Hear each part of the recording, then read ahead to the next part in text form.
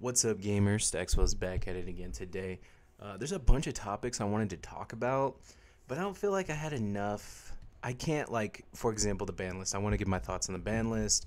I want to give my thoughts on, like, the new heroes. I want to give my thoughts on, like, maybe the underpowered level that Fab is going, and I've heard a lot of rhetoric, like, in person and online about this. I want to give my thoughts on them not posting deck lists for every battle hard, and there's a bunch of topics I want to talk about. But I just don't have it in me to do a 10-minute yap session about, any of these one topics. I don't have it in me to do a 30-minute yap session about just Betsy, right? I can't do it. So I want to kind of wrap everything up into just one concise video and hit the points a lot quicker than I could doing them one video at a time. So I don't know what to call this. It'll be some kind of like a news roundup type thing, I guess. So let's just go ahead and jump straight into it. Let's start with the ban list. The ban list didn't affect anything really but Living Legend format. And then, like, there's all this Discord online, all this Discord on Twitter about, like, oh, they should have done this, they should have done this, they should have done this. And I don't even think anyone plays Living Legend format, and that's all the ban list target was Living Legend format, right? I don't even think anyone cares or plays this stuff. I do think it will be an interesting format one day, but right now it's very uninteresting. So I ran a poll on my page with all of you guys. Thank you for everyone who participated in it. And only 7% of people say they have ever played a Living Legend game. And so it turns out my suspicions were right. No one really plays this, right? But for the people that do, I still want to give a take, right? So I'm so entrenched in Fab, right? I think about every format and I play everything. Like, it's kind of part of the gig, you know what I mean? But people say, like, oh, well, Channel Lake Frigid got hit, so Icelander can't win now, or, what was it, Starstruck got hit, so Bravo can't win. It's actually quite the opposite. Because all those cards got hit, I think, a hero like Icelander actually can win now. Because, if you didn't hit all these cards, then Icelander could never win, right? Because Starvo would just run her over game after game after game after game. Same with Bravo, or same with Oldham, anything like this. So because they hit all of these cards, Starvo losing 30 cards isn't as bad as Icelander losing, 4 cards or however many she lost. So I think in a roundabout weird way, it was actually a buff to the heroes like Icelander and Bravo, things like that. I'm sure the format is a lot better than before the bans, despite all of the crying and moaning on Twitter.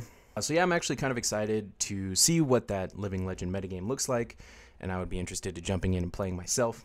The new heroes, what do we have? Betsy and Olympus, I think his name is. I hope I'm getting that right. Both of them look pretty sick. Betsy kind of is just a Bravo. Like, her hero power is just so similar. I get there's some nuances, right? Overpower could be better than Dominate in certain situations. And Betsy's hero power could also affect weapons. That could be interesting if her weapon is like a hammer that hits for 6 that naturally wagers or something like that. Being able to give that overpower would be kind of an interesting space for her. And at first I was kind of like a little bit frustrated that she was so similar to Bravo. I kind of wanted something more fresh and more new. But I think she's fresh and new enough to be interesting. And I also like that she's so the same the more I think about it.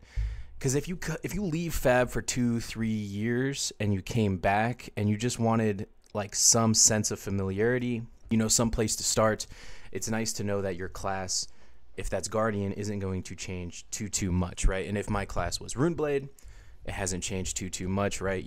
Maybe I played 2-3 years ago and Briar was my main squeeze. I come back. I guess you couldn't have played 3 years ago, but you guys know what I mean. If I played 1 or 2 years ago and Briar was your thing, you came back. Viscerai's not entirely different from that. So I do like the stability of the classes and how it's not going to be, you're not going to be totally out of your comfort zone if you leave and come back. Even if you're coming back to the same class, I think you should have a similar play experience. So I actually do kind of like that she's a little bit the same. I hope that the other Guardian is pretty different from the other Guardians we've seen.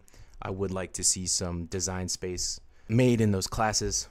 Overall, yeah, Betsy, super cool. Olympus, I think, just judging off the way the cards are worded here, let me pull them up really quick so I can read them word for word, bar for bar. All right, so for the new warrior attack reaction, it's if you've play this if you've wagered this chain link target attack gets +3. I think this is interesting. Hold on, let's actually read the other one just to kind of get a full visual of what's going on here. The Olympia specialization up the ante. Also says like X or choose X +1, target attack wagers with an agility, a gold, a vigor, target attack gets +Y, where Y is the number of whatever. The text after that isn't too relevant to what I'm about to say. And I think it's that they're kind of leaning more into just regular attack actions in Warrior, whereas before every card, like every Warrior card, look up, 99% of them, they all say target weapon attack or target sword attack or target, dagger, whatever. They say that kind of stuff. So I do like the design space they're going in, just target attack. So that kind of implies maybe, if we look at Olympus's picture, he's got the dual wielding swords. Maybe it'll be like sword, snatch. Like maybe that'll be a normal play pattern for Olympus. Granted, it would be like a snatch that wagers or something. I don't know. You guys know what I'm saying. Yeah, I like to see the attack actions weaved in. I think this was a big part of why I never found Warrior to be too interesting of a class before. And that's just because they were just so one-dimensional in that they're only attacking with their weapon. Sure, they could do attack reactions on top of that or whatever. But as I'm sure you guys have noticed in my deck techs and things like that, I always like the decks that could play on multiple axes, right? I like the Icelander, you could play Frost Hex or the Channel Late Game Plan. I like Uzuri, the way I built her, check her out. Check out my deck tech on her, my mastery guide, whatever. The way I built her was like, you could play her very aggressively in Redline, or you could play her in a fatigue style, right? I'm currently playing Max, not the best hero, but he has that similar flavor of play in that you could build a mech or you could boost your opponent down. I'll probably make a deck tech on that one soon. I'll probably make a full guide on it. Having a lot of fun with Max. Again, not the strongest hero ever, but a lot of fun. Yeah, maybe he's just a couple cards away from being broken, or maybe he's just a couple heroes rotating away from having his time in the sun. So I'm just kind of getting ready for that. But yeah, I have a vibe. I have a feeling that that's the direction they're going with the Warriors, so I like it a lot. Raise an army for the Kasai specialization. I haven't talked about it. I know it's not like a brand new spoiler or anything, but I think that's sick. I think that they're giving Warrior more like axes to play, more of a wider scope of support. So I love to see it. And then, not only that, but Olympus just looks sick.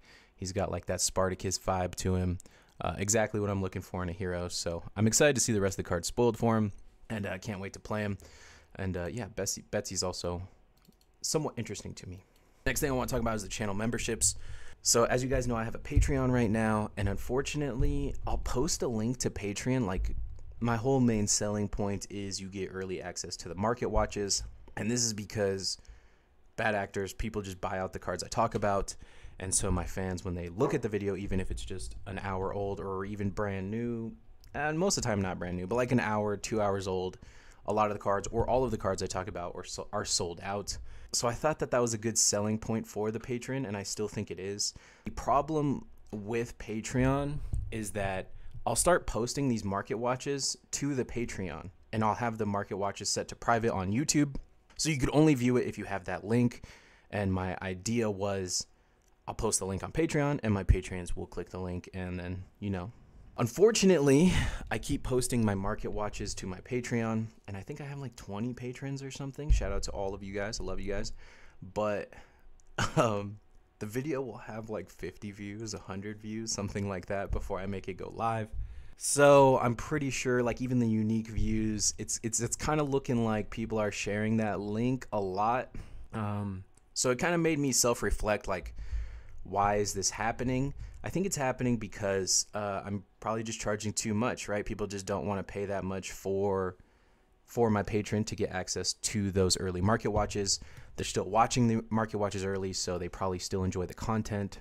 And if that's the case, let's kind of kill two birds, one stone here. Let's shut down the patron sharing. So if you guys are on the Patreon, I'm going to be sending everyone a message here shortly and telling you guys to migrate over to channel memberships on my YouTube channel if we can. It's only $3 a month as opposed to the Patreon was $5. To the people who still want to support me on Patreon, that's awesome. There's a $10 tier on Patreon as well. To the people that support me on there, those will probably be the first people that get my next wave of like good deeds don't go unnoticed type of promo. When they send out these stacks of promos for content creators, those will be the top people of my list. So yeah, migrating to channel memberships, decreasing the monetary barrier to entry for that, I'm hoping, is going to reduce some of the pirating, I guess you could call it, some of the leaking of it. I guess people could still screen record it and post it somewhere, but this is just like another hoop to jump through. So yeah, channel membership, smash the channel membership button, help me out. I would very much appreciate it. Another thing I want to talk about is like LSS just doesn't post the deck lists for a lot of these battle hardens. We had one, the one that Kano took down. I'm sorry, I don't remember where it was. I want to say it was like Orlando or something. We never got deck lists. I'm trying to do more consistent content for you guys, and I think one of the forms of video that you guys seem to like and that I seem to enjoy making is the meta-analysis videos, where I go over the top 8 deck lists and I talk about what makes them different, you know, what makes the actual deck different, right? If you've seen like 6 Bravos topped, you wouldn't think too much of it, but I want to dive into those 6 Bravo decks. Is anything different about them? Is it just a regular Bravo deck? Whatever. Yeah, the videos have been doing pretty well. I think you guys like them, and I want to keep making them. I want to make them like a staple part of my content, and it's very tough to do that when LSS doesn't post the deck list. So I don't know if it's on LSS. Like, I could be attributing the wrong blame here. Maybe the tournament organizer never sent LSS the deck list, so LSS never posted the deck list because they didn't have them, right? That would make sense. So yeah, I'm hoping that that could get mitigated. I hope someone from LSS sees this and maybe can address the issue. Because there was some interesting stuff there, like Redline Uzuri did very well there. I want to see that Redline Uzuri deck. How much go again did it have? I kind of want to break down like the nitty-gritty details of it. I could watch the stream and kind of get a generic flavor for what it was doing. But I really want to give more in-depth content to the viewers. But yeah, that's the kind of content I'm looking to make moving forward. I'm sure you guys have already noticed that. Yeah, it just kind of sucks that they pick and choose, it seems like, which deck list to post. And I've seen a couple people complaining about Fab 2.0, how underpowered Fab is. I know you guys are rolling your eyes. I am too. This is like the dumbest argument ever, right? You'll see people quit the game or whatever because Fab just ain't what it used to be. Fab just ain't what it used to be. I can't pay $1,000 anymore and buy a broken Starvo deck and stomp my local Fab dads anymore. Yeah, sorry. I think that this is a kind of a lame excuse, lame cope to complain about Fab. Like, you're complaining that the meta is too balanced, I guess you could say. I personally like it, you know, if there's just like, yeah, like I said, like a Fab dad, a very casual gamer who brings like, you know, maybe a more underpowered hero like a Riptide or a Bolton or something like that to locals. I'm glad that he has a chance to win, right? And if you look across the board how many people this affects, I'm sure there's more casual Fab dad gamers than there is these hyper competitive people who are complaining about, you know, not having a tier 0 deck anymore.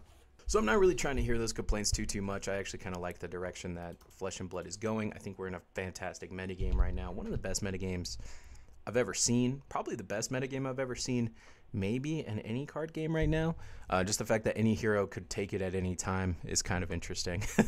I guess the complaint on the current meta is that, right? You don't know what to side for. You have to know every deck your opponent like could possibly bring. Makes it a little bit interesting. But yeah, that's part of what makes it so good. But yeah, it's just a bunch of stuff I wanted to get off my chest, a bunch of stuff I wanted to share with you guys. I wanted to also put like a box opening video, but every box I open is just like nothing, right? And so I won a box tournament the other day, and you know, I was like, my boxes just suck. I'm not gonna open this one on camera. You guys already know where the story's going.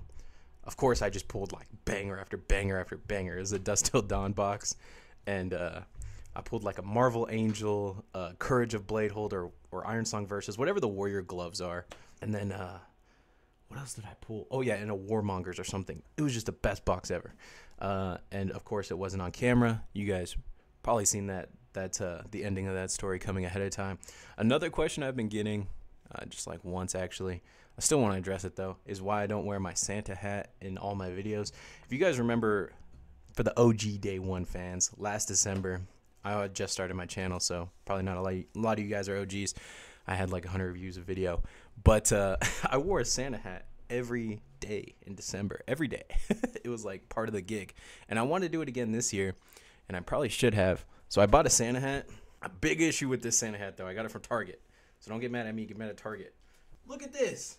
I couldn't do it. It just looks so goofy. So yeah, maybe I should have went back and found a higher quality one, a better one. I wanted it to like fall like that, but no, this thing is excited to say the least. But yeah, thanks for sticking around this long. That's all I got for you guys today. Thank you for sticking around this long. Don't forget to like, comment, rate, subscribe, and hit that channel membership button, boys. Later, gamers.